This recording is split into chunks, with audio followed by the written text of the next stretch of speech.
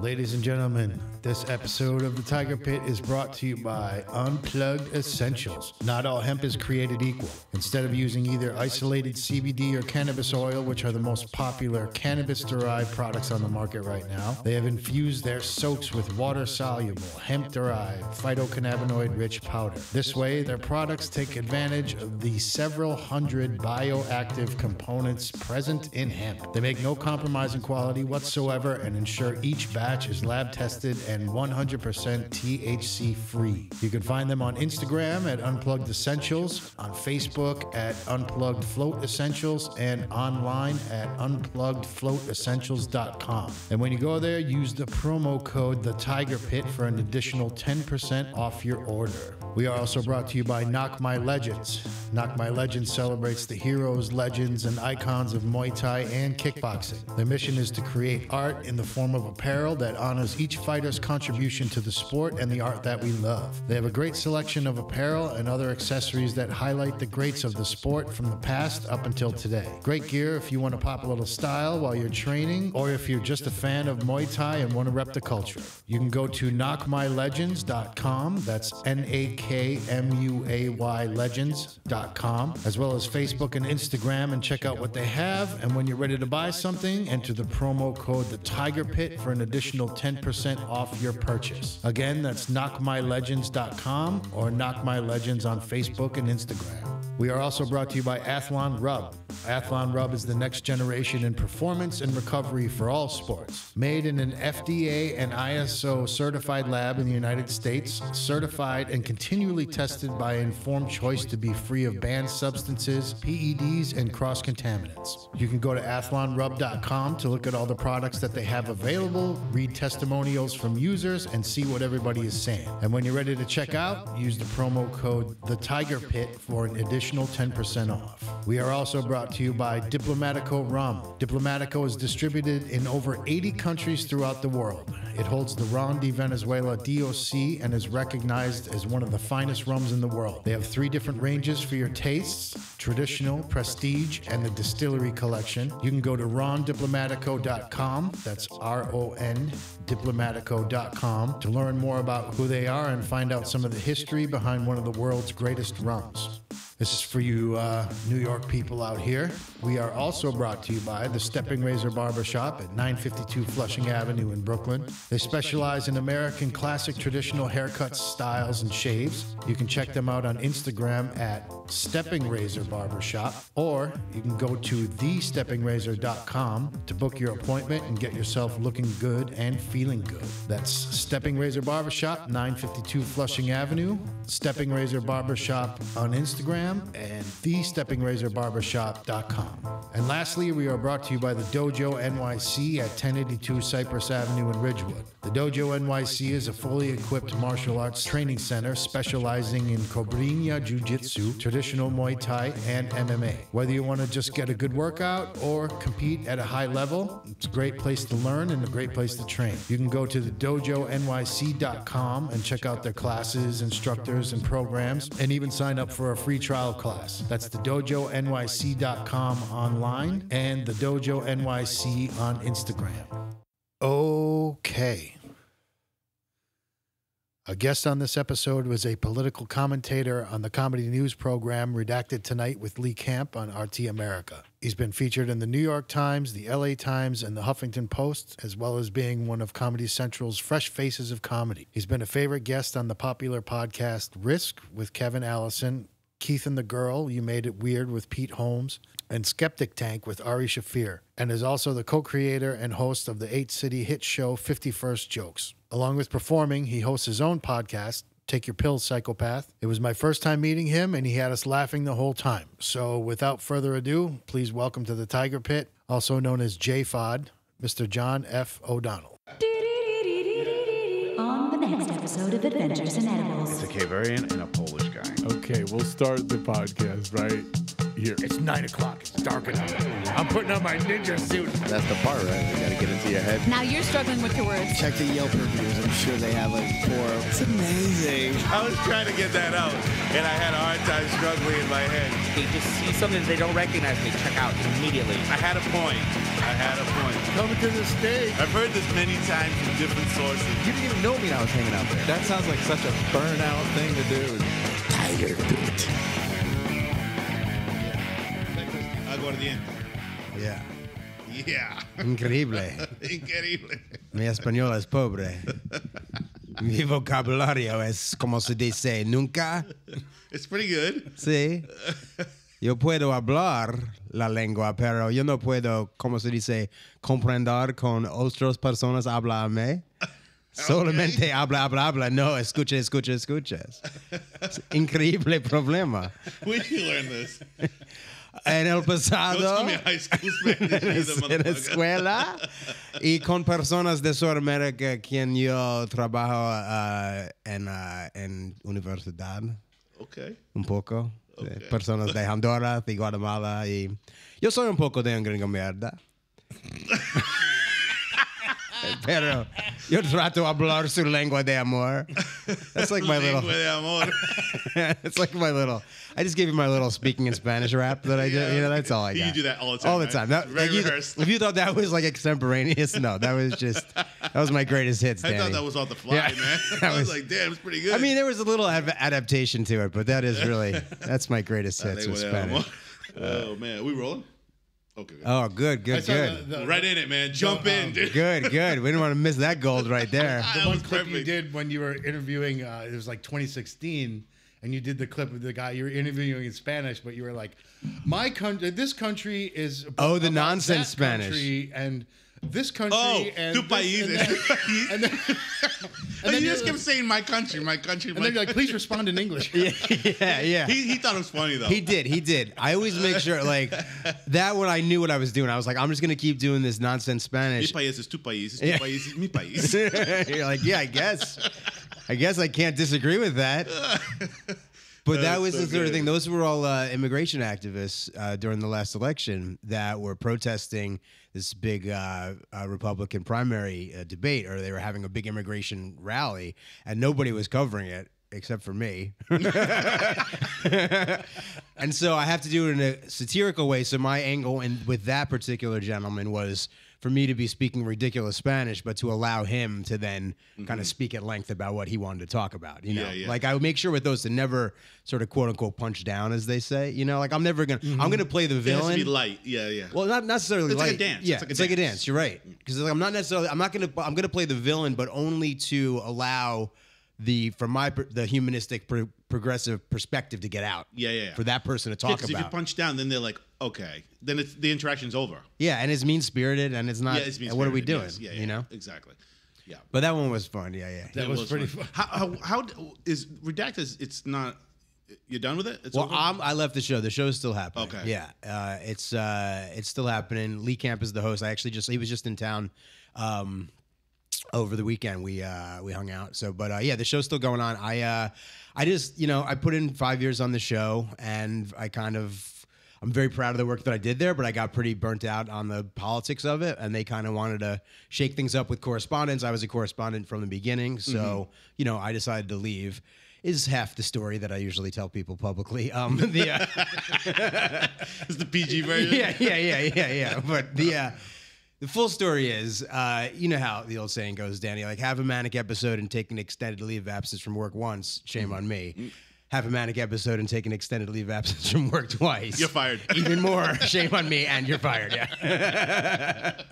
But, I'm doing fine now. Like, I really, hopefully, do have things under control, but I do struggle with bipolar disorder, and I've had these manic episodes here and there over the years, one of which manifested in your barbershop one day. I remember. Which we can get into that in a moment if you want to. But I'm actually really interested in hearing from your perspective, because I think you just thought I was on drugs or something. No, I didn't think you were on drugs. I definitely felt like something was happening. You knew something was going on? Your eyes were too clear. Okay. Yeah, I knew something was up. Yeah. I knew you were. It seemed to me, at least, that you were like struggling in the moment a million miles an hour. And you were looking at me. You had this look on your face. You were like looking at me like right in the eyes. And I knew I was like, nah, he's not fucked up because you were looking at me in my eyes way too much. Yeah. And nobody, when they're fucked up, they don't do that. But now another thing that's problematic is I also was being pretty hilarious at the time. I think. I don't know. Maybe I just You thought had moments that you were really funny, but there were moments where I was like, "Oh my god, this is fucked up. I have to ask him to leave." Yeah. And I was like, "Oh shit!" And I could see that like everybody else was kind of like that knew you were kind of like I don't know. They were looking at me for like guidance, like is something was off. Right? Something was off. Yeah, and I was like, "Oh man," but I'm glad to see that you're doing well. No, it was. I mean, I know, but I can handle bad. that. I know, There was nothing crazy. You didn't hurt anybody. No, I know, but I brought that weird person in with. That guy was weird. He was like, who was that? I met him on the street like 10 minutes before through some other like a friend of yours. Through some other guy, and we smoked a bowl or something like that. And for me, smoking weed when I'm manic, it just like throws me off the rails, like into outer space. So that's like a disaster. So apparently that dude was super fucked up too. And then he was in there, and I remember he was like talking your ear off for a while or something like that. And that was like I vaguely remember weird situation. I vaguely remember. But that. I will just tell you this. So like I knew after the fact that it was like everything was okay, but I was so embarrassed about it that it was like hard for me to come back around. Like, really? For my own, I wasn't that bad.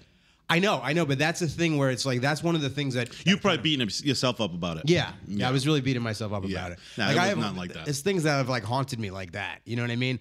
Like, and I think about the flip side of it, where it's like, oh, if that was the reverse, and I knew a friend of mine or somebody that I know or somebody who was going through something like that, of course I would, forgive them for it. I wouldn't hold it against them. No, of course not. But the flip side of that, sometimes for me, it's harder to find that road to self-forgiveness. That's like a trickier thing. No, I hear you. I deal with that type of stuff too. I beat myself up all the time, man.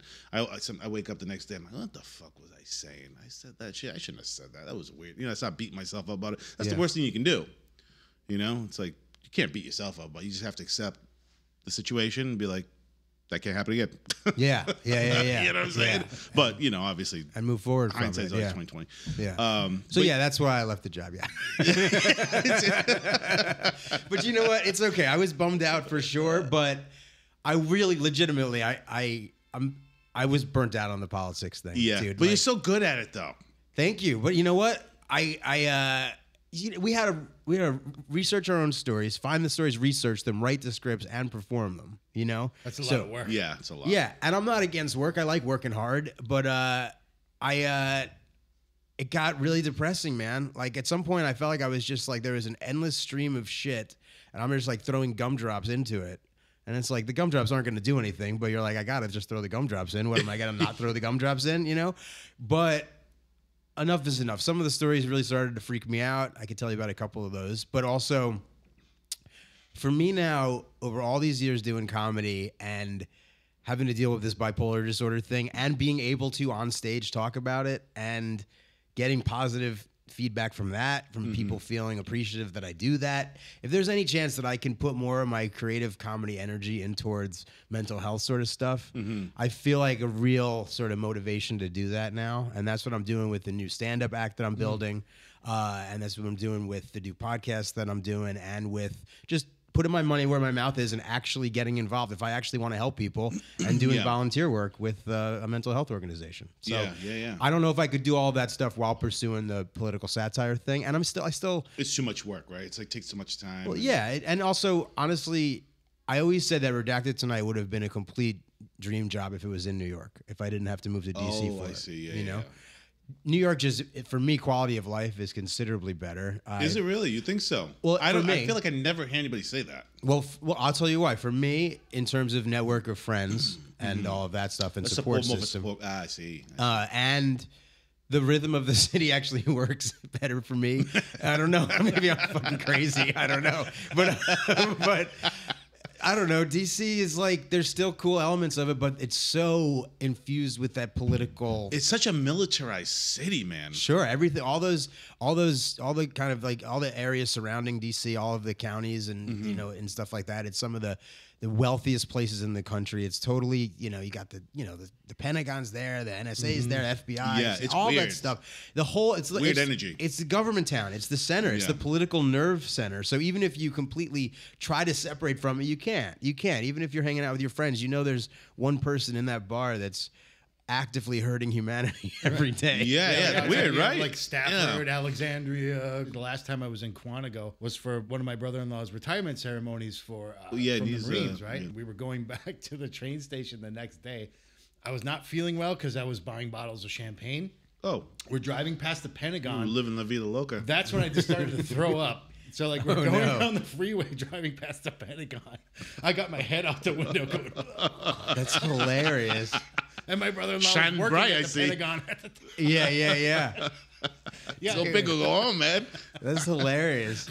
So you're the high-ranking military officials driving past the Pentagon, puking out the window. Say puke on the side of the truck. there it was. I felt really bad about that.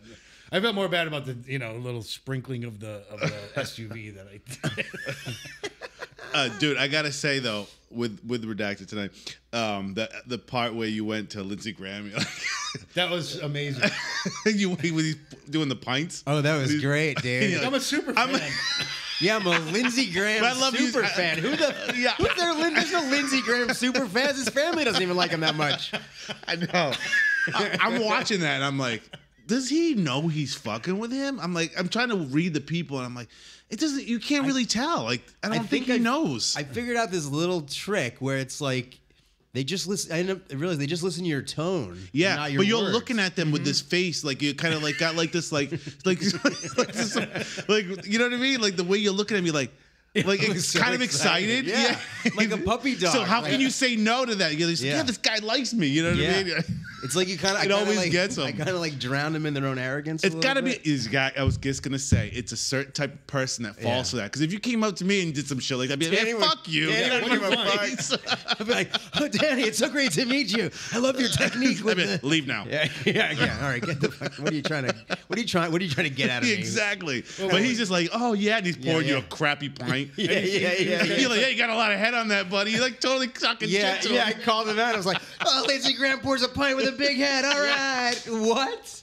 And he's going, I'll give you a job in Washington. Yeah. He's like, you come work for me. Fuck, man. These There's a guys few are dummies, man. They are dumb. There's a few things going on here. So right when I knew that was going to happen, when like the person that was running that event is like, you guys want to have a great like thrill for your life? Lindsey Graham's going to pour pints behind the bar before the interview.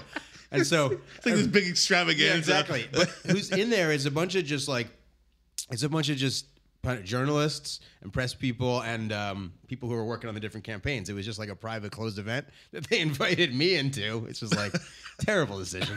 And so it's like, what the fuck? I know. How do you even get clearance? Because I was part of I run international cable news network, so I had a So they just give it. I had a congressional press credential, which I had for fuck. a So few they don't know years. that it's like satire or like comedy or anything like that. They're just like, okay, come in. No, just and then we had to apply. You apply for press You credentials. would think they would do a little bit more due diligence and like figure out who's gonna fuck with them. Well, I think now it's kind of got.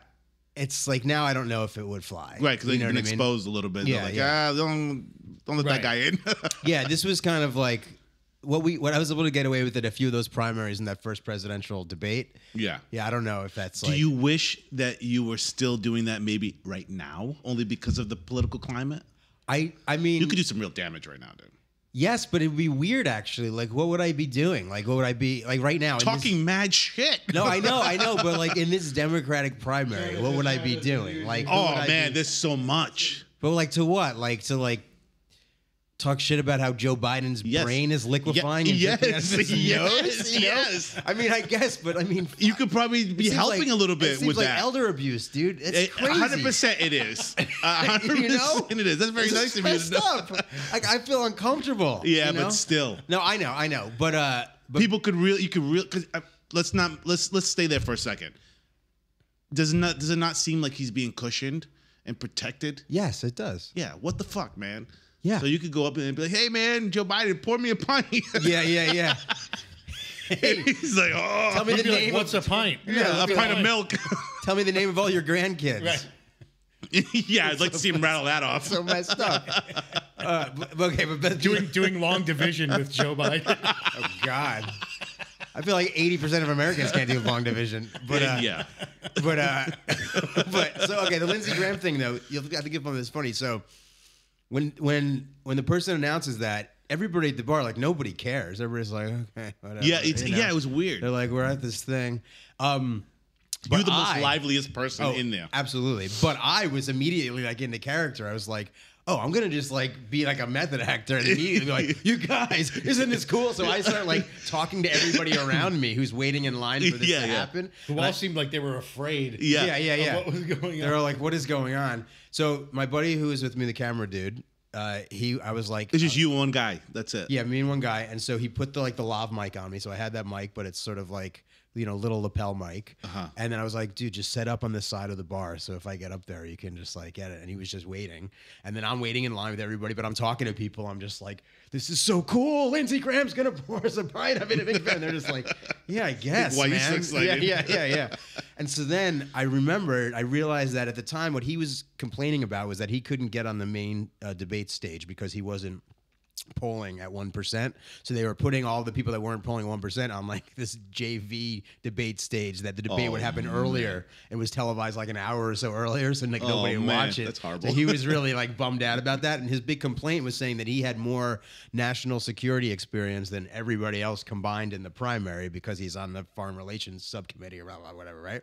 So that's what I said to him. I go, Lindsey, it's ridiculous, that they put you on the undercard for this debate. You have more foreign policy experience. The undercard. Did you really call it the undercard? Yeah, because that's what they call it. They call it the undercard. They did? Yeah. I thought you just made that up. But then this is I think this was the best part. I go, Lindsey, they keep saying there's not enough room for all the trolls underneath the bridge. That's ridiculous. You deserve to be there. So he's like, thank you. So I call him a troll on the DL. And he said, thank you to that. That was the little moment. Nobody caught that. Yeah. I actually I jumped back. I was like, wait, what did he say? And then yeah. And then I was like, and Lindsey, it's so unfortunate, it's like you're a traditional conservative. It's not enough for you just to be like a regular like psychotic conservative these days. You have to go even further. He's like, I know, you're telling me, man. You're telling me, man. Now, it did seem like from the interview, interpersonally, Lindsey Graham is a really nice guy. Great. Like, go clean my pool, dude. But don't be a fucking senator who now is just like holding Trump's water completely or whatever. Oh my God.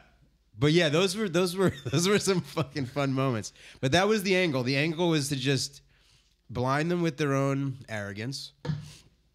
Number one. And then another thing I figured out at the first debate was to ask them questions about stuff that I wanted them to talk about.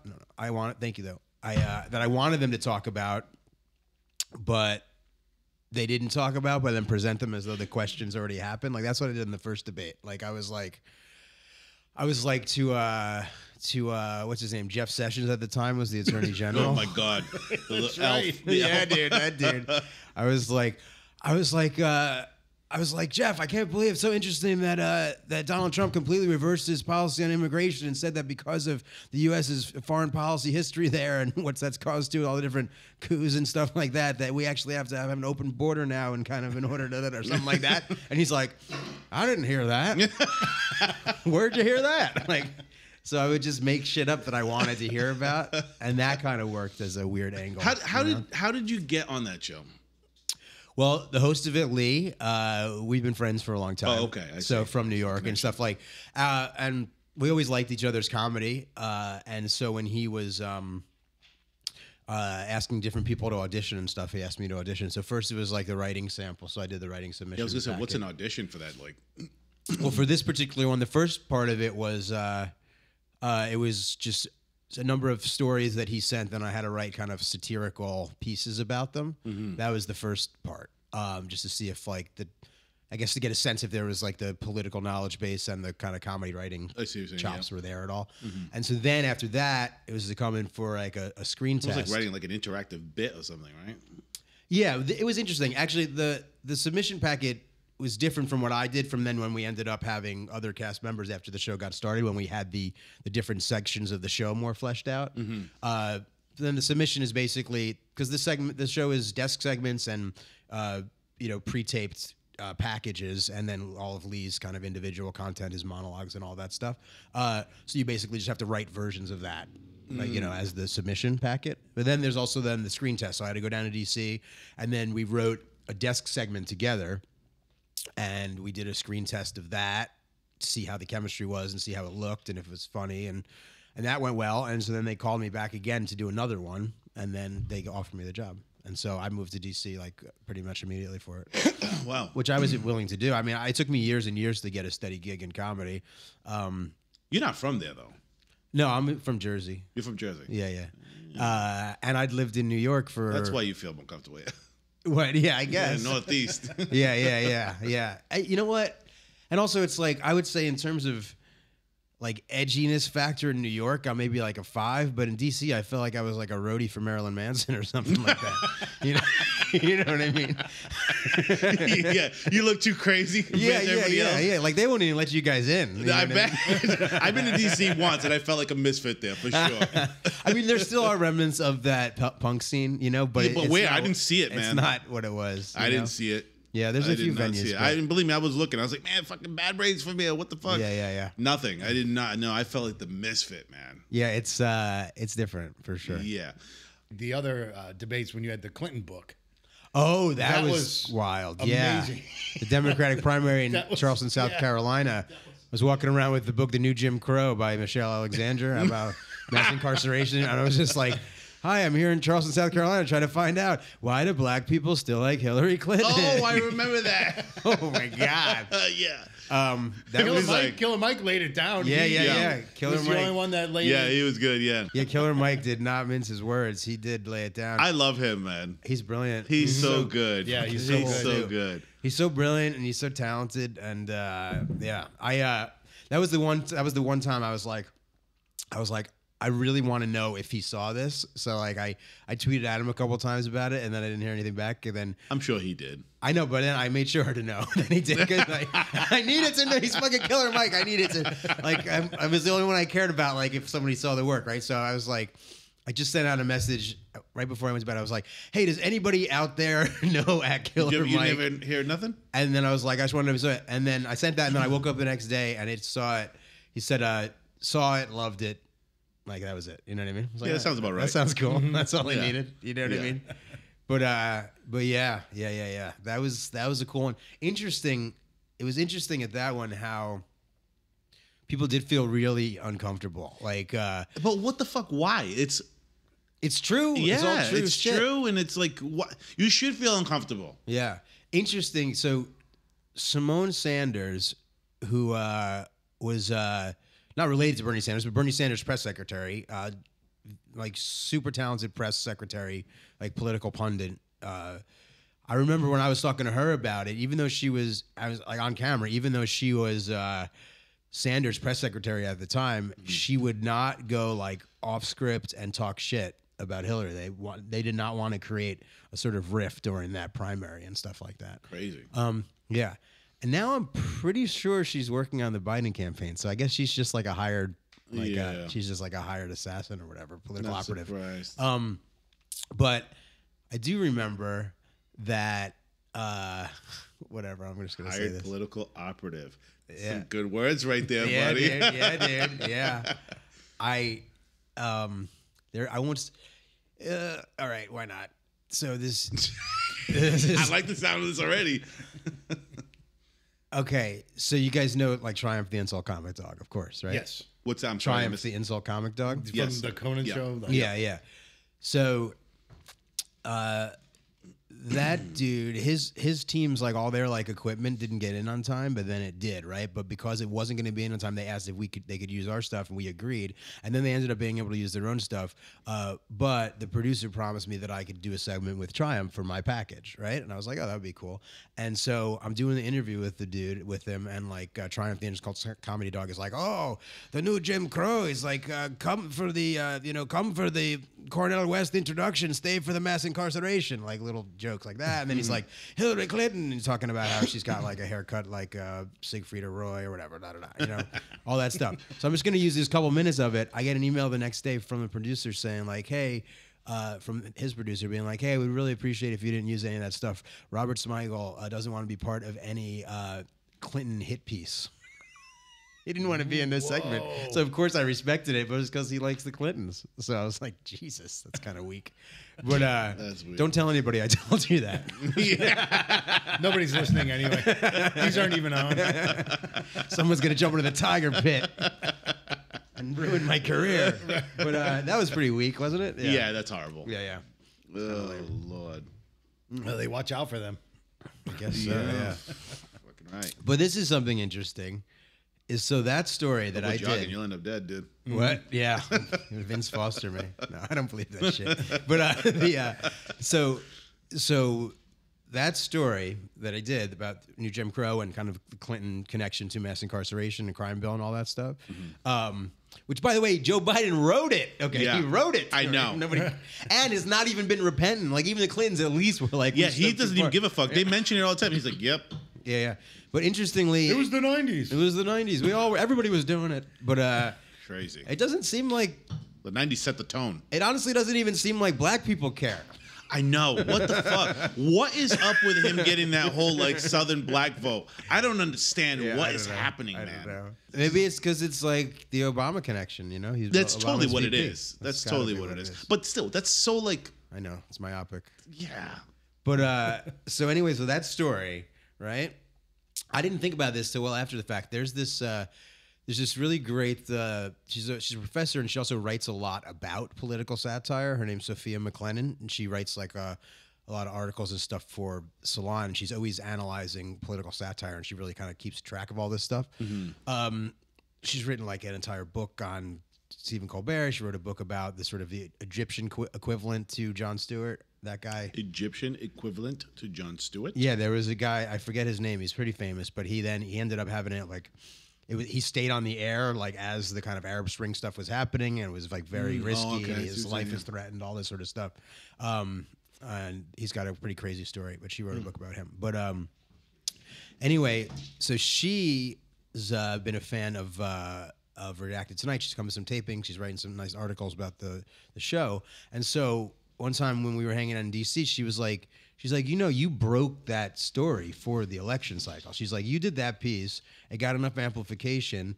Then the Young Turks decided to pick it up, and they did something about that story. And then Michelle Alexander soon after wrote a piece in The Nation about that. She's like, but your thing was the first time around that kind of got moving, and then it kept getting amplified by those bigger outlets and stuff like that. And I was like, holy shit, that's crazy. You know what I mean? And then if I want to extrapolate it even further, Hillary Clinton only won like 88% of the black vote instead of 92. And if she won that 92, maybe she would have won the election. So that was enough to kind of sway it in that direction. And RT America, where I work, is funded by the Russian government. So I guess there was Russian meddling. And I guess at the end of the day, I'm the reason that Trump won the election. I'm just kidding. Okay. That's something for the... Did you get a plaque for it? Yeah. Danny, that was the worst time for you to get up. I was just doing a whole long thing, but I mean, that was just me. That was me being facetious and grandiose about like a political satire thing. But it is kind of wild. I didn't realize that was the first time that election cycle. And the way that I came up with that idea is that me and the woman I was dating at the time, we were hanging out in D.C. and we were trying to figure out what the angle would be. And we started reading through that book and just kind of figured it out. And that was the satirical angle that we decided to take. Okay. It's pretty crazy. Danny just locked himself out of the barbershop. His pizza came and destroyed the whole... Jesus Christ. Real professional outfit. That was the so worst. I had to order some food. No, too, it's man. fine. Do your thing. haven't But that eaten was all the day. worst time. I was spinning up my whole weird yarn there. Anybody want a slice? No, I'm good. Fine, have a Thank you. slice. I'm good. I've been vegan for almost 2 years. I apologize. No, I don't know. I'm good for right now. Eat it. And I will tell you, the thing that I probably will end up maybe once a month just like treating myself is got to be a slice of New York pizza. That's the one thing. man. That's the thing that in DC it wasn't a problem because DC pizza sucks. Okay. Just avoid That's it. the one good thing about DC. The pizza sucks. But that New York pizza, that's the thing that's fucked up. What was your Like, what was your springboard into comedy? Well, I always wanted to do it. Like, I mean, I've been in stand-up comedy for 19 years. That's so crazy. Oh, really? Yeah. Wow. Yeah, it's crazy.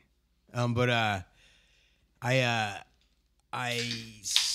when I was young, I always just loved the way that it felt to make people laugh. Like, I always knew I liked that. And so then I realized then too, like later in life, when life starts to kind of kick you in the teeth and you have to deal with like some, some pain and adversity and things like that, I found that being able to talk about that stuff and be funny about it was really therapeutic. So like those two things together, I was like, this is it for me. How did you cross the threat? Like, this is a bad example, but people are like, oh, like I'm funny, but I don't think I could get up and make a room of people laugh. Like, how did you cross that threshold? Well, it's definitely a learn by doing thing. You just go out and fall on your face and I think so. I think so. But I think you have to somewhere inside have some sort of fucked up confidence in yourself that you think you can do this thing. You know what I mean? Fire burning. Like no matter how much you suck at times, or that you're like, oh no, I know that I can do this thing. But I believe it or not, the first time I did stand up, I was in Jamaica. I was on vacation. In Jamaica? Yeah. That's the first time you did stand-up. With my mother and my brother. I was in 7th grade. Tough crowd? Well, no, I did well. This is what it was. I was at this like Club Caribbean. It was like a 2-star resort. You know what I mean? Like I remember that it wasn't very. It was like a timeshare type place. I was in 7th grade. 7th grade. Yes. I'm not joking. So I man. was. So basically, we were staying in these little like kind of like, I don't know. They were sort of felt like huts with these like thatched roofs and like these like little air conditioning units in them, and there was sort of like there was a pool and there was sort of a resort area and some tennis courts. And Sounds great.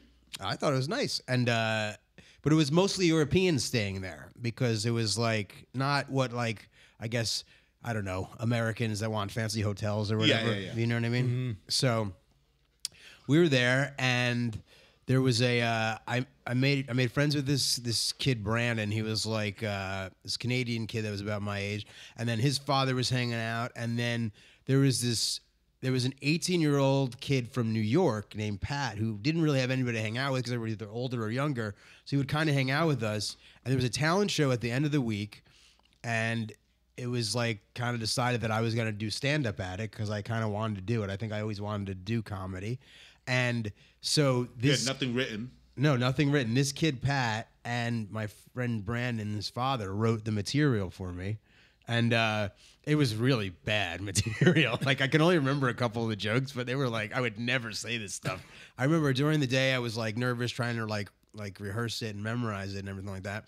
But then when it came time for the talent show, I performed it and I won the talent show. And the prize was a bottle of rum. But they wouldn't give it to me because I was only like 12 years old or 13 years old. And that's the first and last time anyone has ever written material for me. And then I didn't do stand-up again until I was like 19. And like after the freshman year of college. But I will say that it's like, it's a learn by doing sort of thing, A lot of times people will tell the story that, or sometimes you'll hear from comedians that the first time they performed it went really well.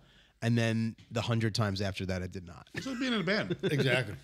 Dude, the first time I played drums live, it was fucking fantastic. I was like 12. Yeah. And then I spent the next few years being like, Yeah, like, totally. I mean, I've done shows where, because I'm in a band with Bill.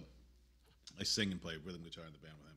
I've had shows years ago where fucking amazing. I've had shows after that where I sound like I just fucking started. I'm like, what the fuck is happening? You know what I mean? Yeah, it's crazy. When you're loose and you're first doing it, the reason it goes off without a hitch is because you don't give a fuck. You're just doing shit. But once you start to focus on the mechanics of it, you get into the minutia of it, and that gets in your head just a little bit. You're learning that it's more than just getting up there and talking some shit or just getting up there and banging something out and deliver it in a certain way. I got a lot of respect for stand-up. I could not do it. You don't think so? You got a good personality. You're a charismatic guy. Thank you very much, man. But it's about writing the bits though, and like actually going up there and like, you know what I mean? Like I can be funny in a one-on-one or like not even one-on-one, but just like in a conversation or social. Conversations, exactly. Socially, yeah. Well, that's where it started for me, like being like, oh, growing up, I'm being conversationally funny. I'm enjoying that, and then, and then you just sort of figure it out by doing it. I don't know. For me at this point, it's about wanting to put together a body of work and put together like a new act that now for me is really, I'm not writing like a one-man show, but I am writing essentially an hour that is about what I've been through with bipolar disorder and talking about mental health.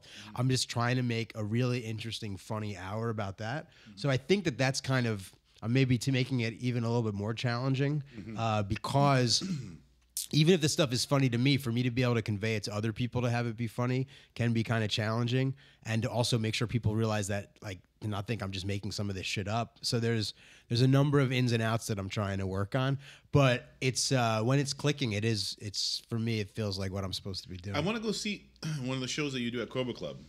Yeah, you should. Is that where you're performing regularly? Yeah, every Friday at Cobra. Every Friday? Every Friday, 9 o'clock at Cobra Club, yeah. Oh, shit. Yeah. Oh, damn. So I've run it with some friends. We got to get over there on one of the Fridays that I'm in town. We'll go over there. I'm down. Check it out. Yeah. It's fun. I run it with some friends, so we kind of rotate who hosts and who does sets. But I'll always at least be hosting or doing a set. So how many people you guys have come up? We usually book 4 to 5 other acts, and we get like, it's pretty cool because it's this really fun room and fun crowd, and we're friends with all these great comics. We get all these comedians that you'd see, from Comedy Central, Colbert, HBO, like all the best comics roll through. So it's kind of this like hidden gem of like word of mouth sort of show. Like, livefromouterspace.com. You can get tickets in advance. Even though it's complimentary, we recommend that you save your seats. So yeah. Oh, it's seats. It's like no, it's seats and standing. But I mean, you could just go to livefromouterspace.com to get all the info. I still got to watch the special. Oh yeah. I wanna. Yeah, that's. I've seen some clips, a trailer. Oh, cool! Thanks for checking that out. But I wanna rent it and or buy it. Yeah, I'll give you the promo code if you want. All right, man. Nice. To me. Everybody those promo codes. Even business owner friends of yours who could probably spend $6 to I'll buy and support it. 5 years of your friend's work. It's fine. I'll buy it and support. Thanks, man. No, I'm dying to check it out though. One of the things I saw that I thought was really interesting was when you were talking about the manic episodes and like you said you kind of dipped out for a little bit. And then when you came back, your friend set it up for you as a roast. Oh yeah. Oh, that's cool. Yeah, that was years ago. So I had a really extreme extended episode back in 2008. That was really like basically before that I'd been establishing myself in New York as a comedian for a few years, and before that I was still in Michigan and I was in school. And I remember thinking like, okay, if after I'm trying to establish myself in New York and this very difficult thing I'm trying to do to make it as a comedian, one of the biggest nightmares in my life would be like if I had an episode and sort of like exposed that aspect of myself and burned things to the ground like that and burned all those bridges, and then it fucking happened. You were always paranoid about that. Well, I was worried, scared about it. Yeah, and it happened. It fucking happened. I had a really very public, extreme episode that was really extended through a good portion of 2008, and then I had to go away for a while and kind of recuperate, and I didn't come back into the scene until like the fall of 2009 or so. And because I'd always been so kind to people over the years, I'd built up a lot of goodwill, so people weren't like begrudgingly having me back. They were like, happy to see me around and stuff like that. So I was able to rebuild stuff, but I also realized that I wasn't going to be able to, brush one speck of dirt underneath the carpet. I had to like address this stuff on stage head on. And it actually did really force me to become a better comedian because I had to figure out how to make this really personal stuff funny. Like I wouldn't say that I was like, tragically unfunny before that, but the comedian that I became after that from before is better. Yeah, you embraced it. Yeah. Yeah, I think it's really cool how like how you made it part of it and like you're talking about it out in the open. You're not like, you're saying out loud, I had this episode and whatever, and you're taking it on and you're just vocal about it really, and just lean into it. Leaning into it. Yeah. Exactly.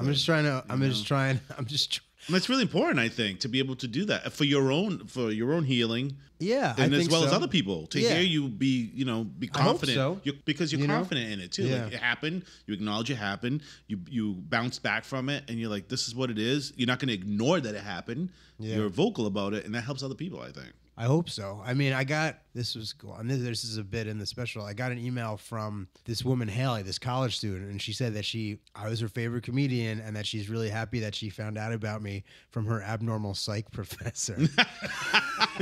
Really? Yeah. Oh, man. This psych professor at Old Dominion University in Virginia plays an audio clip of my stand-up, I swear to God, during his lecture on mood disorders. And she said it's the first time in her life she could laugh at mania and psychosis instead of cry and feel bad about herself. Wow. Yeah. So that, of course, means a lot to me. But I also turned that into like a 4.5 minute bit because I'm like, yeah, like I'm appreciative of that, but also horrified at the same time. It's like my stand-up is being used as a pathological case study in an abnormal psych class in a college. So it's like shit like that. But so when I came back to that scene in late 2009, I kind of slowly was kind of reingratiating myself into the scene and doing stuff and doing shows. But like the one place that really was, in a lot of ways still is like, a real kind of comedy home base for me. This venue in Long Island City, Queens called The Creek and the Cave. That me and my friends, we actually started that venue back in the day. Like there were no shows there. And then it eventually became an entire comedy venue. Wow. Yeah. And so I ended up getting 86 from there. I got kicked out of there and really strained things with my friend Rebecca, the owner, and that just like was horrifying to me and humiliating to me. So I wouldn't go back around there. I had trouble figuring out how to interact with her, and so it was just sort of the community decided, they're like, yeah, the first time you go back to the Creek and the Cave, we're gonna throw a roast of you and we're gonna tear you a new asshole. So like I didn't have to like limp back in there and like in like a real kind of true spirit of stand-up comedy and that subculture. Yeah, it's good homecoming. They fucking tore me a new one, and it was a really fun night. Who better than your friends, right? Yeah. That's great, man. That's that still awesome. gives me fucking chills. Yeah. It was fun. It was a really fun night. Yeah. So that was cool.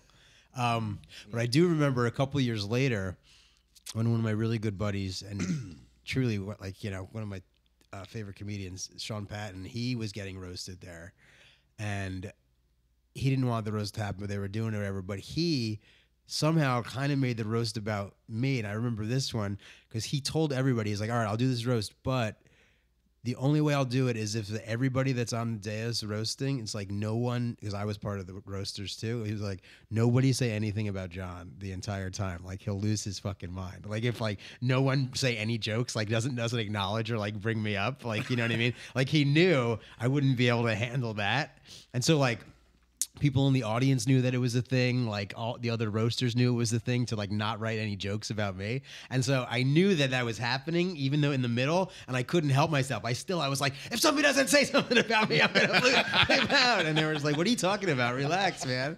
And then they let me go up in the end. But then like no one laughed. It like made me bomb. So he like socially engineered his roast against me, which I remember more about that one.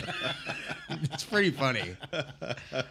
But yeah. Oh man. But that's what's cool. That's why the roasting thing, for so many years, I liked how it was always something that was reserved for comedians in the comedy community.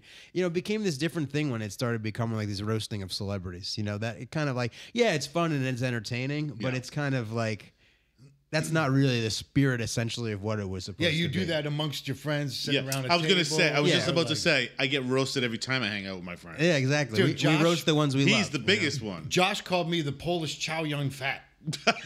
I was like, that's fucking brilliant. Yeah, this guy, our friend that we're talking about, he's amazing, and he roasted me one time really bad. He called me Big Chief Littlefoot. I wanted to kill this motherfucker when he said that. I was like, that is probably the best joke anyone can ever say about me. I was like, I couldn't even be mad, but I was mad. I was like, I'm gonna fucking kill you, motherfucker.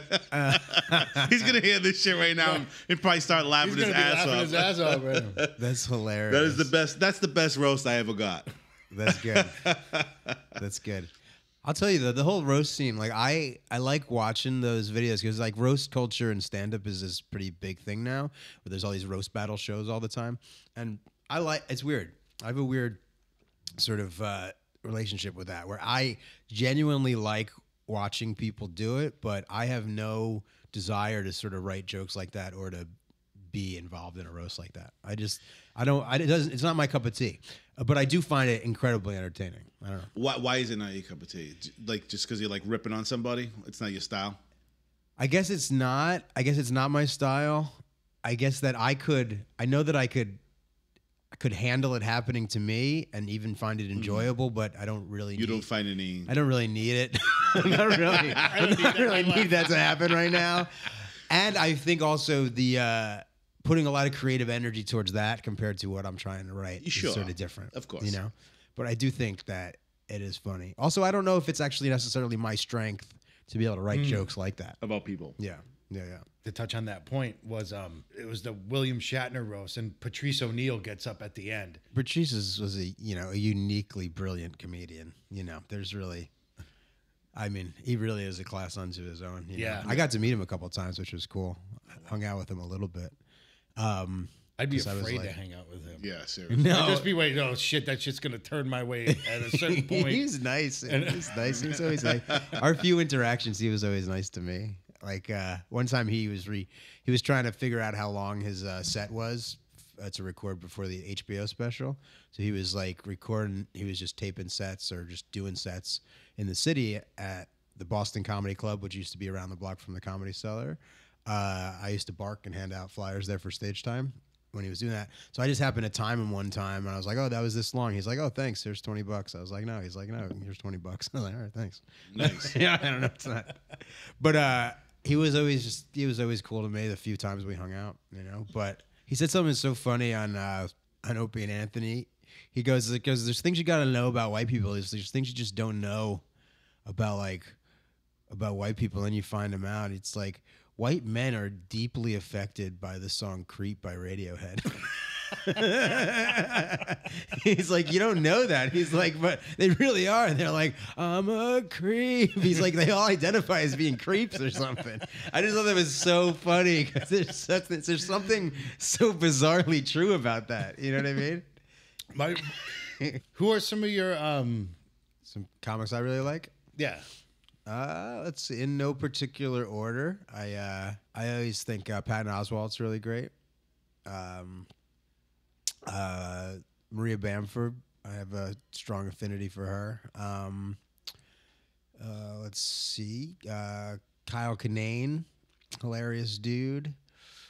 Hannibal Buress. Oh, I love him. Dude, Hannibal makes me laugh so much. He was asking me some comics I like, and so I named a few. And then Hannibal. I was bummed about his podcast though, because he just stopped doing it. He just kind of got lazy with it. He just got busy or whatever happened, and then. Oh, really? But his podcast was really, really funny. Yeah. Oh, I'm sure. I thought it was good. But yeah, Hannibal. Me and him both moved to the New York around the same time. I moved from like Ann Arbor, outside of Detroit scene, and he moved from Chicago. And wait, you lived in. That's where I went Michigan? to school. Yeah. Oh. So the first shows I did were open mics in New York, but I started in Ann Arbor and kind of like around the kind of Detroit metropolitan area. Oh, cold as fuck up there. Yeah, it is. It is. So I did about 3.5 years there before I moved to New York. But me and Hannibal moved around the same time, and so we were doing mics together and stuff like that. And it's good to know that our careers sort of took similar trajectories. I'm just kidding. But I mean, he's great. He's such a weird dude. He's so funny, dude. I mean, well, he's responsible for the Bill Cosby joke that's crazy. No, it's isn't amazing. it? Ignited it. Dude, that's what I always thought when people were like, insane. "It's the Hollywood machine trying to bring down." No, and it's like, no, it's No. Hannibal Buress No, it's who Hannibal made Buress, the first joke about it. Isn't that it's crazy? Just, these rumors were around. People knew this shit for a long time. He but just ignited interest, like sparked like. Yeah. It was like he was amplified enough that when he did it, that's what happened. You know, he was around for hashtags. Yeah. Hashtags weren't around before that. Yeah. People start looking into shit, and they're like, "Oh, wait a minute," you know? Yeah, didn't have Google. It's crazy. But yeah, I mean, Hannibal used to run the Sunday night show at Knitting Factory for years when he was in town, and I would always go do that show. and you know, he's a buddy. We haven't connected in a while, but yeah, he's so funny. He just always makes me laugh so much, you know. And you guys know Eric Andre? Yes. Yep. Yeah. Eric's hilarious. He's my first roommate in New York. Oh, really? He's wild. He is. But you know what's interesting? Like, he is like a totally wild dude, but that dude meditates every day. You know what I mean? Yeah? Yeah, he lives very healthily. You know, he's got a good balance. Huh. You know? Yeah, I want to start going out to some more shows, man. It's a cool subculture in the city, you know? It's fun. I'm here 4 days a week now, okay? I know. I trimmed it down from 7 to 4. I still live here. This is true. Where else are you at? Massachusetts. Yeah, you got like a whole spread out there? Yes, sir. Good for you. Yes. That's hey, cool. 26 years here, man. I'm proud of you, man. I paid my dues. Yeah. New York will kill you. Yeah. I just got back. It's fucking killing. It is killing me. You're ready to die. I got a death wish. I'm back. Seriously, man. I feel like I'm like rejuvenating myself by not being here 3 days a week. My friend Stu moved back to Maine, got a house and all this stuff, and he was down here. I was talking to him, and I was like, "How you liking Maine, man?" And he goes, "My life has improved exponentially every single day since I have left New York." I bet. And I was like, I don't need to hear. That's the wrong thing to say to but somebody you who's know living. it's true. You know it's true, man. I mean, dude. Like, no, there's no other life out there the aside first- from this trash can. When I first started doing that, I came back. I took like 2 weeks off. I wasn't here for like 2 or 3 weeks, and I came back. The first thing I noticed was all the dog shit everywhere. Yeah. I was like, man. Has this always been here? I went on Facebook a couple days ago, and here's your memory from like 5 years ago. And Yeah. I put something up. I was like, oh, it's great to see that we're getting nice weather and the snow is melting, which is exposing the Brooklyn dog shit apocalypse that every single sidewalk is. You know? It's true. It's true. And then I thought about it this year. We hadn't had any snow, so nobody's just letting them hide. I know. Isn't that bizarre? yeah. Isn't that bizarre that we haven't had any snow? It was a very It's mild so winter. crazy, man. Last year was the same, but this year was worse. Yeah. Like, what's happening, man? Like, it's not right. I haven't shoveled in 2 years. I got a business and a house I need to shovel outside of. I got like 10 pounds of rock salt in that closet right there. Okay? Just hanging out. What is happening, man? It's not right. Maybe all the scientists aren't conspiring You know what I'm saying? against us. Like, you know what? Next year, we'll see what that's like, man. And if that shit is the same or even worse, we got some fucking real problems, man. But what are we gonna do? I mean, We can't do shit. What? We can't do shit. I know. I mean, I don't think society is willing, even if willing, able to. It'd be a complete flip over. We'd have to like change everything. It'd have to become like priority numero uno. Yes. Every day, like, All the time. like all the time. Mm-hmm. And people ain't ready for that. They're not ready to accept that we're just bacteria with a soul. Bacteria with a soul. Whoa, you guys! That should be the name of your guys' next album. It's true though.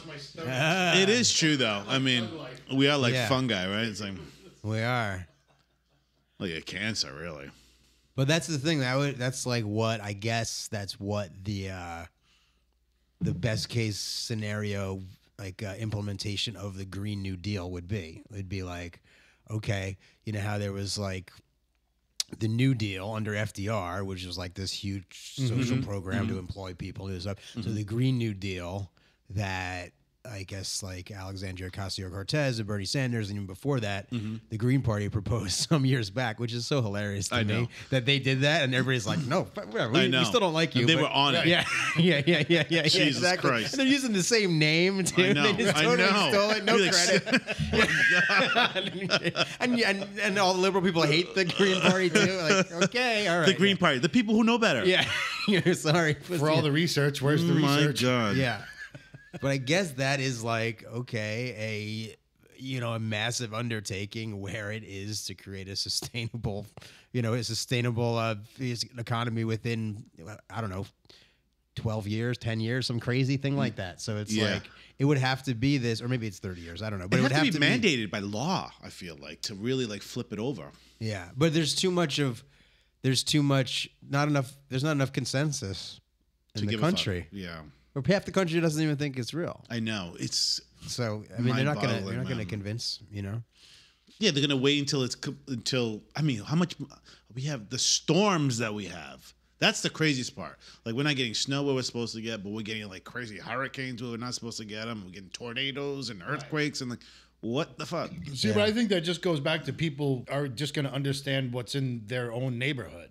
Yes, You know, because it's true. when you really It is think true. about it, you're like, I might sound like an asshole, but like New York and LA are completely out of touch with what's going on in the rest of the country. 100%. And the rest of the country, Like New York City, it's its own Right. country. In LA, it's its own country. exactly. So like Yeah. people aren't willing to just take a little step back from their own favorite point of view to even try and understand somebody like, oh, okay, I can understand why somebody in Missouri might think that. To you know? empathize at least. Yeah, you because know? they're not dealing with. We're a world city. We deal with everything. Yeah. Well, do you feel like it's schooling in general is outdated? Like what you learn in school as a young kid right now, you're not learning how all these things are connected anymore. I feel like I don't know. that's what I feel like. I feel like it's like I think who's it's a teaching social these- media bubble. Also, Well, that too, but I'm brings saying like people into their from own- a very foundational perspective, I think like what if they're not teaching young kids how all these things are connected? You know what I'm saying? right. Like nobody's learning that. They're what do you call it? They're distracted by social media. You know what I'm saying? They're in their own bubble. I think it's time maybe we kind of do a real overhaul. People have to be like, okay, I'm going to vote for this guy because I like him, but I'm still not going to get everything I want. No, how the that's not country works. happening. Yeah, but yeah. that's how people are. I know it's They're crazy. like, I wanted like this one. I pin everything onto this guy, and like, okay, say Bernie does get elected. Like, hopefully he does. Yeah. Right. It's going to be years before he does something. It's Sure. going to be able. Well, when people are 6 like- years before something gets done. when people were telling me like, why you gonna support Bernie? You're crazy. Like you see his list of shit. You see his laundry list. He's never gonna get that done. I'm like, I don't think he wants to get all that done. I think if he gets 2 of those things done, it's a different country. Yeah, you just start pushing things in that direction. Right. You know what I mean? You just We do start- 2 things. It's a But different people place. want instant now. start- and they Yeah. want And everything. they're Turning looking the at it for face Titanic value. around the other way a little. That long laundry list. Oh, that's impossible. You could never do that. Well, let's do 2 things, man. Right. You know, Yeah. like The best compromise is when nobody's happy. I think you're right. I think it's hard for people, especially with this climate issue, to see outside of our own sort of world and our lens, right? Like I know how awful things have been in, say, Australia and Puerto Rico Oh, my and God. stuff like that. And it's viscerally awful, and but it's not affecting us. it's not affecting us. So it's like, even though I guess it's I just use the word visceral there, but it's not viscerally affecting me. No. It's like, yeah, I can donate If we didn't money see it to on the media all the time and be bombarded on social media with news and all these things, we wouldn't even really feel that much because we wouldn't see it. Yeah, but even with that, If we only had to rely on like 7:00 news, like You know- back in the old days when we were younger. Yeah, yeah, You know yeah. why You know what I'm people saying? started Like, we would never even gravitating know. towards That is because they were posting pictures of koalas Yes. being yeah, saved, and everybody was like, "Oh, Yeah, of course. We respond to that. And then sure. you know that's what you respond to, and then you might take the initiative to go past that. Uh-huh. Yeah, but you'll take the initiative to go past that to, like, you know, post about it or to donate some money or something like that. But you're not going to take the step beyond that and be like, oh, I'm going to drastically change my life to, like, decrease my carbon footprint because of this. I don't think that I don't know if that necessarily jolts people into action or not. Well, I'm asking. People aren't really that prone to give up convenience. I'm never preach about it. I just do my own little thing. Like I always just keep a canvas bag in my pocket. Really? Right there. Look That's at it. you. You got a trash bag? You walk around with a trash bag? It's not a trash bag. Look, it's a Oh, nice I thought that was yellow. on your personal that's trash not. bag. This is a You're like, yellow. this is my trash to go in here. No, this is a yellow. This is so I don't use plastic bags at the grocery store. That's all you buy for groceries? Well, no, I mean if I'm Well, when they I go to a charge you grocery for store. plastic bags. Too. Well, if I go to a grocery store, if I'm going properly grocery Oh, that's like shopping, your bodega This bag. is my bodega bag. Yeah, and I just use it. Big deal. I follow you. And then I just get used to it. Yeah, no, my trunk has those bags as well. But Because it's- that's what Claudia uses when she goes to the grocery store. And it's not- She brings I her mean- own bags and stuff. It's just a little thing. But No, it's good. That's good. Plastic bags, fuck plastic bags, right? But the thing is, I think that this new tax that they put on in the city, I'm kind What of cynical. tax? Now there's 5 cents on plastic per bags. plastic yeah. bag, yeah. I'm a little cynical on People this don't give one. a fuck about that. Exactly. That's it why. used to be like 25 cents. Yeah, they're like, That's exactly what I was going to say. I think if they really cared, they would put 25 cents on, and then people would do it. I think 5 cents Fuck it, put is a dollar. enough. Yeah, exactly. Everybody will stop. Exactly. I think the reason they did 5 is because they know people will just pay and they can just collect it as a new revenue source. Yeah, no, I think that's good. I think it's kind of lame. It's kind of cynical. No, 5 cents is nothing. But Yeah, like if it was a little that's bit what more, I'm it'd be saying. worth it. Yeah. 5 cents is like, okay, people are still going to buy Yeah, them. nobody gives a fuck. 5 cents. Give Interestingly, me a break. years and years ago now, when they did this in Ireland, whatever they decided to charge, whether it was 5 cents or 25 cents, whatever it was, it really worked. Like within a couple of weeks, like plastic bag usage dropped by like over 90%. Irish people just took to it really quickly. Yeah, with the of course. canvas bags. Americans don't give a fuck. No, they don't. It's too disposable here. Yeah. Everything just. And you it's don't give also a fuck. seen Even as- money too. You're like, It's 5 also cents, seen come as on. almost like you're lame or you're like annoying or you're like self-righteous. If you're like, oh, you should use a canvas bag, people are like, oh, who do you think you are? It's like, I just okay, don't. I don't That's know. I mean, you always put it in your pocket. That's good. That's my problem. Like I'm not gonna have it. Carrying it with me. I don't know. Yeah. If I'm going to be out for the day, that's why I bring this thing. Yeah, I'm Like, not a that's bag. enough to, You know, like- that's what it is. I'm not a bag person. A carrier, like I don't carry don't anything carry on a me. bag. I'm just like I try to be as What streamlined happens as is when possible. you got a jacket, when you jacket, you can always have one in a pocket in a jacket for I that guess. time of the year. True. Look at this is not. You find this one's. Yeah, my pocket's usually full, man. Ones that like fold Well, Dan, I guess you're fucked. I guess You feel my pain, okay? I do. I got it. Danny needs to be streamlined. Mi país dude. es tu país, okay? Yeah, sí, mi país. Este país es el más país de un país. Un país con mucho problema. Well, Danny needs Yeah. to be streamlined. That's dude. right. I run It's fast. very aerodynamic. And you were talking about Ireland. You spent some time over there doing some. Yeah. We should do a show together. Sure. How would that? I would love to. I like the idea of music and comedy being mixed. Yeah, sure. I'd love to. I will tell you this. It can be. Call my agent. Yeah.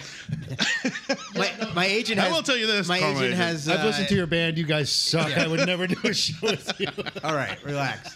I was gonna say, my agent surprisingly has the same phone number as me, but same cell phone and address. But number one, number two. He has no name though. Yeah. No name. Reach him through social media at my handle. Hello. But hello. Yes, John. I said you're interested in performing with him. Who's calling? You do music? Yes. You sound a lot like him. But I was going to say though that music and comedy sometimes is challenging. Like if people don't know that the comedy thing is happening and they just see music, like the comedian is a real like bummer. No, I feel like it. It has to be. No, I feel promoted like right. it should be music after. Yeah, it should be music after. Absolutely. Yeah. Definitely that. But even then, it's like people need to know. No, it's like that comedy's both over. things. It's like when I went to go see Dave Chappelle. Sure. Okay, excellent set. Obviously, Yeah. did his thing. But then after he was done, it was a concert. Yeah, it has to be promoted. It was like fucking that. amazing. Yeah. I guess there's just been times where it has to be promoted that way, right? Because other times where It has to be promoted that way. I knew what I was getting into when I went there. yeah, because other times I've opened for bands and it's just sometimes it goes well, but sometimes it's been really challenging because the people aren't necessarily expecting. It can't comedy. it can't be promoted as, and I don't think he did this either. It can't be promoted as like, oh, it's the comedian and this band. It's more of like the comedian is what you're coming for. Stay after. It's like an after party almost. It's not guess, part of yeah, the.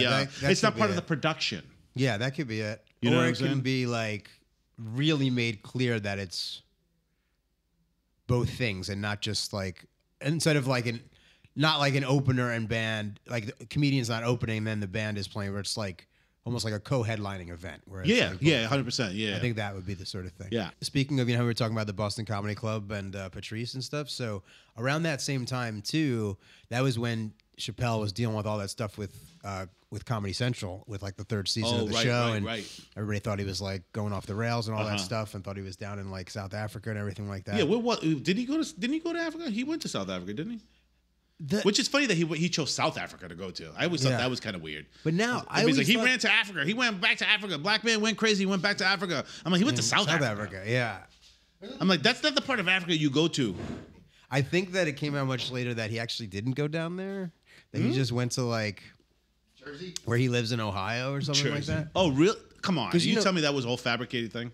Well, not that Comedy Central wasn't fucking up and that he kind of was like losing his shit and stuff like that, but I don't know if he actually went to South Africa. Wow. He probably went on like a family trip. But now maybe I'm misremembering. I don't know. Maybe I'm misremembering. Maybe he did really go. But what I do know is that when he was bouncing around the city around that time, the only club that he would perform at was the Boston Comedy Club, where I was barking and stuff like that. Oh, really? Because that was where he got his, in New York, that's where he got his start. It was like the first club that would put him up. So he would show up, and like, I remember at the time, like the club manager, my buddy Dustin, whenever Chappelle would show up, Dustin would go and like buy him a pack of cigarettes, give him a pack of smokes. Dave would go up on stage and perform for like an hour and a half or whatever. And it was this amazing experience because we're just watching Dave Chappelle. And basically it would be during the week and it would be late at night. So the place would be empty, but then we'd be barking. So we just tell people Dave Chappelle's in there and the place would fill up within like 15 minutes. Wow. You know what I mean? And we would watch these amazing performances and experiences happen.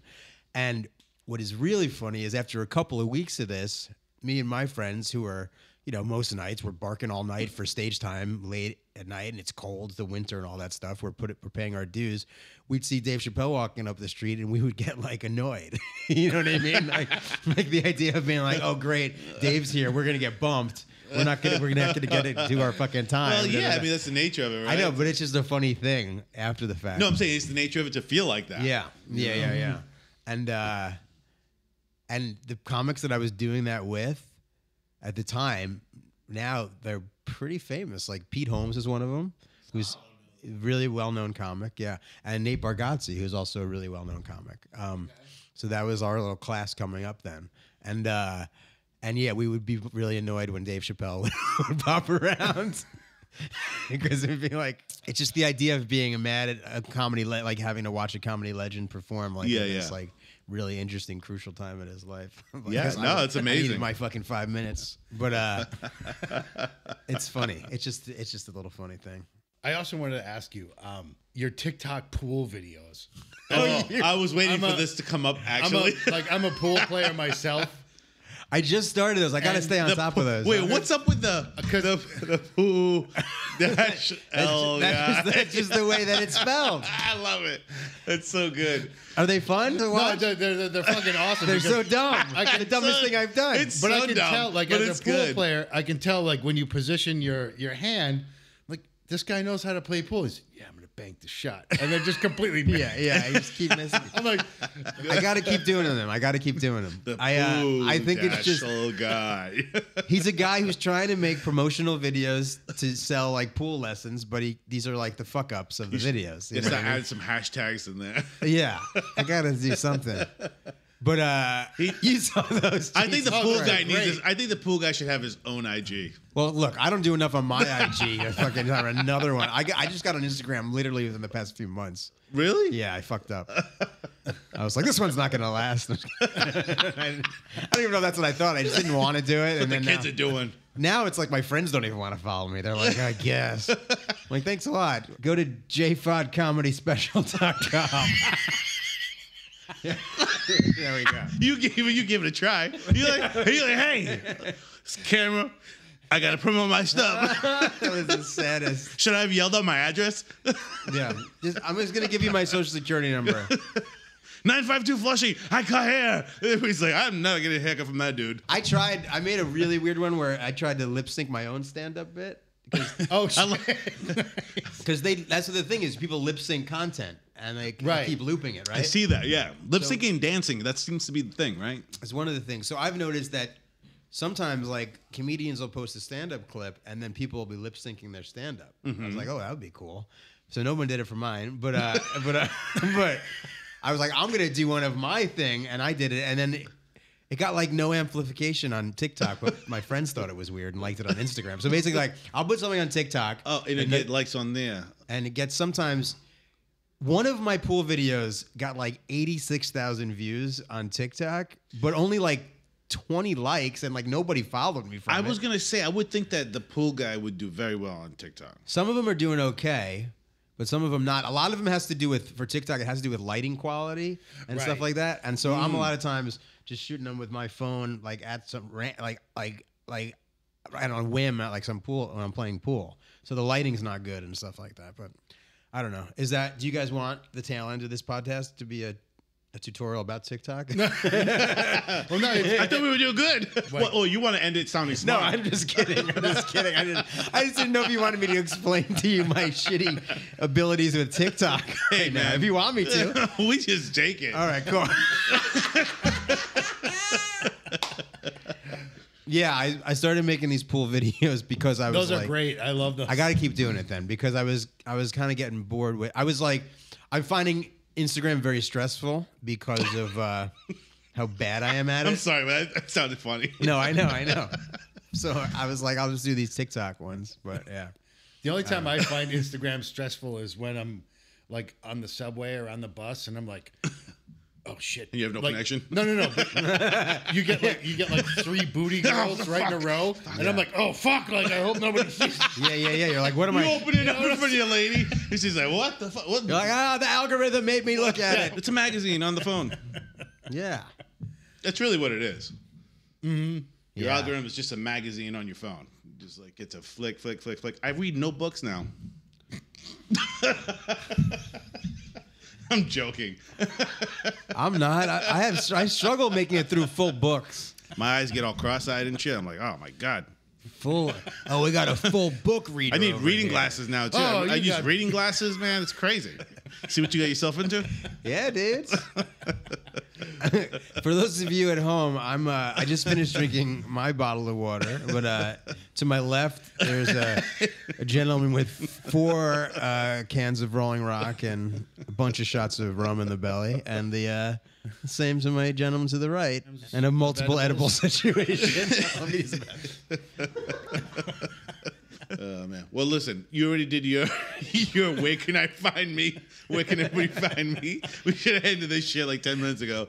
But yeah, we'll wrap it up. But I just wanted to say thank you, man, for coming through. I'm psyched to be here. I appreciate you having me. It was man. all, you had fun? Yeah, and it really meant a lot to me when I saw you and I was like, hey man, I hadn't seen you in a while. I know last time it was kind of rough, and then you weren't just happy to see me. You invited me to come do the podcast. Yeah. That made me feel great, actually. Oh, awesome. It really did. I'm so glad.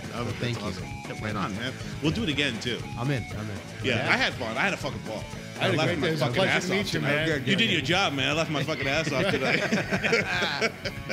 Cool. Thank you guys. Yeah, man. You got a career in front of you. I think you could do something with this comedy. The next 20 years will be good, yeah. Thanks. Oh, fuck. Once again, want to thank our guest, John F. O'Donnell, for coming by and joining us on the show. Don't forget to check us out on Instagram at the Tiger Pit Podcast and our new YouTube channel. Take it easy.